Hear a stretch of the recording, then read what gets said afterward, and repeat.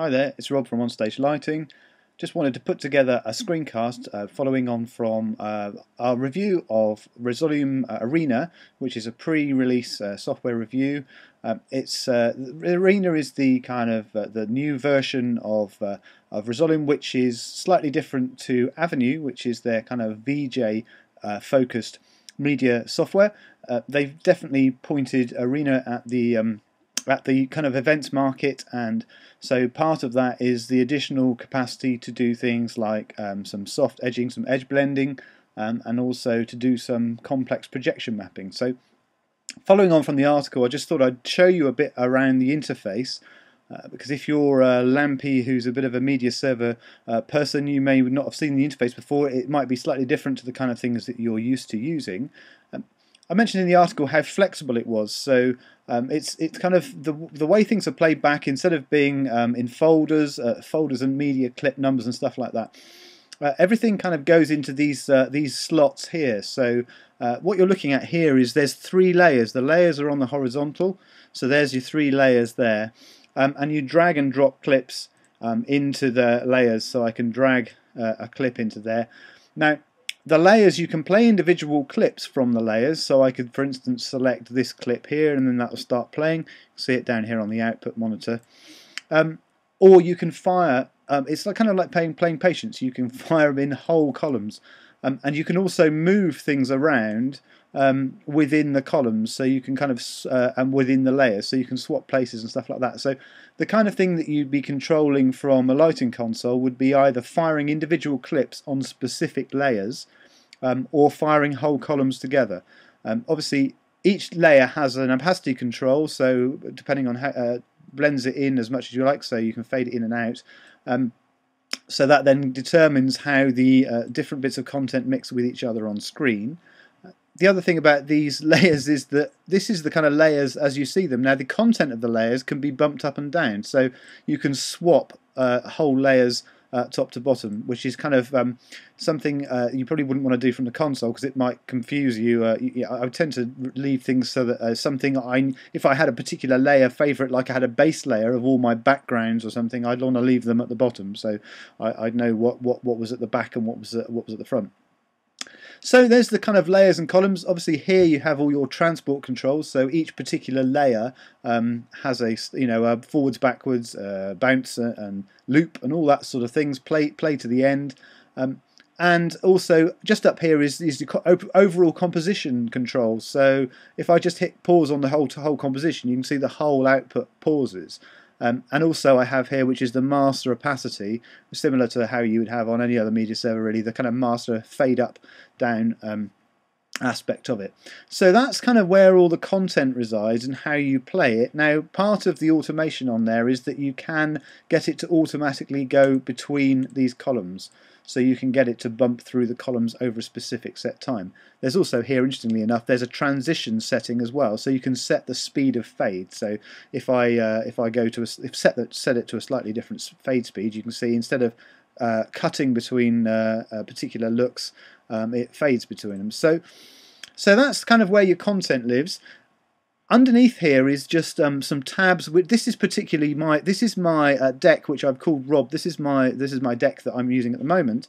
There's also, you can have an additional deck, so I could start a new deck and add content, drag and drop content in from there. There's another one here, which is my Quartz Composer one, which has got a load of Quartz Composer content on it, so I can, I can use different quartz files and stuff like that. Some quite nice snowy ones here. Just solo that up and see if I can get the snowy one to play.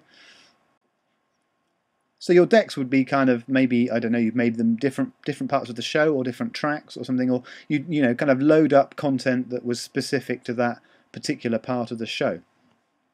So that's kind of the playback area. You can see on the output monitor down here we've got what's happening and in the kind of on the going out stage.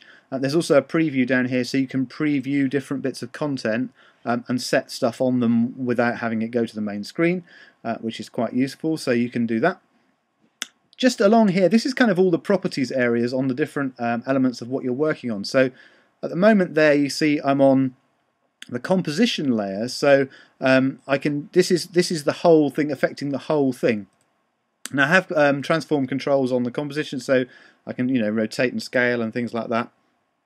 Next to it we have the current active layer. So again, we have a whole load of transform controls, rotate positions, anchors, all that sort of thing you have on most media servers, and that affects the active layer, which at the moment is layer 3, and you can change the active layer. So that's what this particular tab does. So there's two things there. They're the kind of main ones. A lot of these things are the things you control from the console.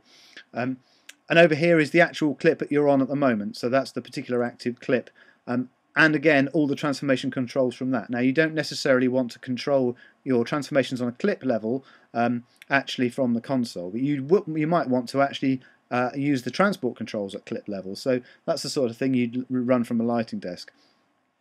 Now, I mentioned in the article about dragging and dropping stuff. Now, you can actually, obviously, you can drag and drop content and move it around. You can pick it up and reorder it and stuff like that. You can also drag and drop content onto layers, or you can add content to other things, pick it up out of the resources area and drag it into position.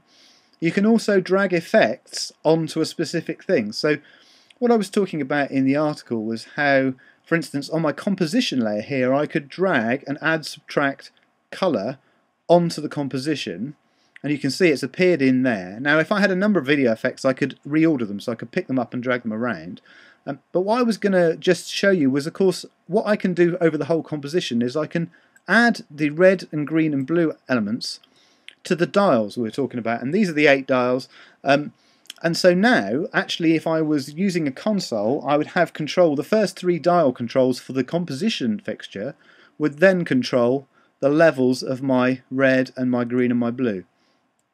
So, I mean, I'd probably quite like to use that, not necessarily at composition level, although I could, but I might use it at layer level. So with layer, again, you've got the same things. You could add a particular effect. You could have red, green and blue there. You could have a kind of strobe sort of effect or something like that on another one. If I were to add an effect to this layer, and it's layer 1, so let's have a look. Let's just look at it on its own. So that's my layer 1. Now what I've got at the moment is I've got this effect which I have control over the number of divisions on this particular effect. Now what I could do is I could set that the divisions to be to go to a particular dial, and then I can use that dial on the console to move stuff up and down. So it's kind of quite a flexible system.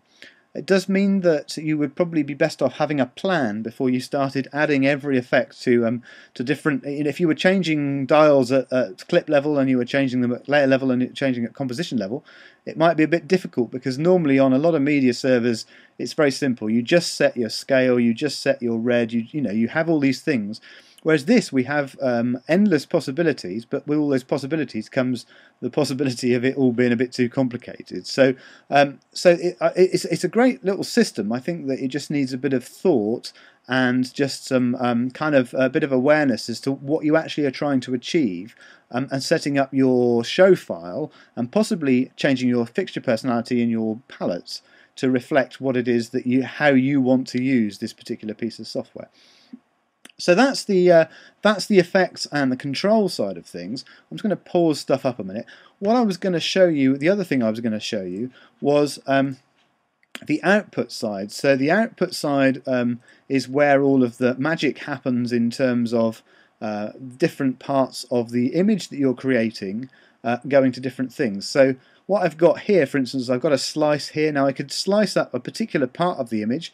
I could set the properties up here. And I could create a slice which is just that part of the image, for example. And I could create another slice which is just another part of the image. Now, what you can do is, if you were a bit more accurate with this and you could set them exactly to the screen resolutions you wanted and everything, you can also enable a soft edge so that basically you can join these two projectors, for instance, together. So that's how you affect the soft edging side of things. It's quite simple. The controls are very simple, but you have some control over the nature of the edging, and you can see it happening there, can't you see? You can just see as I do that, you can see how the edges are starting to blend to each other. So that's the very simple way of how you could affect some soft edging. So that's on the input side. On the output side, you have the option to basically change your slice shapes and sizes. You have the option to map them. So you can actually change the mapping. You can change it from perspective, or you can add points to it, or you can drag it around and make it a curve shape or whatever. And what that does is that it gives you the option then to map across entire, like the corner of a box, or even an angled screen, or a number of angled screens. So what you're doing on the input side is you're slicing up what's going in, and on the output side you're taking that and you're sending it to different parts. So you could have these two slices having the same content on them, so they could both be the main full screen input, or they could be a portion of it, which means that you could map your content so that it went round the corners of this cube here. So that's actually, it's quite simple, but that's quite an effective way of doing some complex mapping and some possible some edge blending. So you could do a combination of those. So that's quite interesting. Now, just finally, what I was just going to say was about the auto DMX mapping. You can actually set the mapping on these things so that you can set up things to be mapped how you want. So you can set the DMX channel to, for instance, for the master opacity to be whatever, channel 1, whatever you like. But the thing is that within the preferences, there's a thing they call Auto DMX Map, which basically sets your DMX channels to a known quantity, which then lines up with available fixture personalities on desks. The Magic Cube is the one I've been using, and the fixture personality for that works. Now, I have to tell you that in Arena 4 at the moment, the fixture personality doesn't work because they have muddled up the mapping, as I mentioned in the article. But in Avenue, it definitely works. So it's when they sort that out, it'll be fine.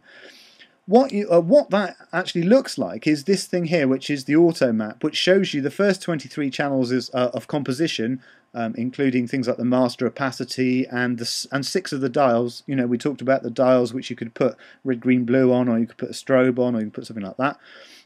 All of these various functions from a video point of view, some of them are audio as well. And then each layer uses 32 channels. So the layer again, master, fader, clear, you know, bypass, all those sorts of things, play mode, all that kind of thing, plus the 6 dashboard dials. So there's that's what controls the layers and the composition, which is your kind of master layer. So that's how it maps out. So if you have a look at that sheet, if you get hold of that sheet, if you had to get hold of that sheet, you can see what it will do if you have it in that kind of auto DMX map mode. I say you don't have to have it like that, but I mean there's ways of making your life complicated, and I think making up your own DMX mapping might be one of those times. There's things that you would do within the console. There's things that you would do at this level by prepping up all your your visuals, but with not very much content and the effects that are available, and the fact that you can use Course Composer and stuff like that, I think you could get quite a lot of different looks out of a very small amount of content if you were cunning and you used you know, all of those lampy tricks by whacking up the red and taking down the blue and doing all these sorts of things that you can do, including adding blurs and stuff and waves to make stuff look very different. So I think it's very flexible. The only thing I would say at the moment is that it seems like you can't download the test version of the pre-beta test without having some kind of shop account, which, I mean, I took the plunge and bought the software because it was dirt cheap for me and I wanted to get into it. Now, at the moment, it seems like you don't seem to be able to get hold of the Arena 4 demo without having that account. You can download Avenue 3.3, which is kind of shows you all of this, shows you all of what's possible, but doesn't have the advanced output settings, because that's basically what Arena is. Arena has these mapping and warping capability. So that's a little look around Resolume. I think it could possibly be of interest to you if you want to use media on a kind of a small mid-scale rock and roll shows, corporate events, that kind of thing. Do some sort of visuals and some busking, some visuals along with your lighting, because it's for the price point it's at and for the function you get, it's really quite good. So take a look at it if you can. Hope this has been useful, and take care, and I'll see you again soon.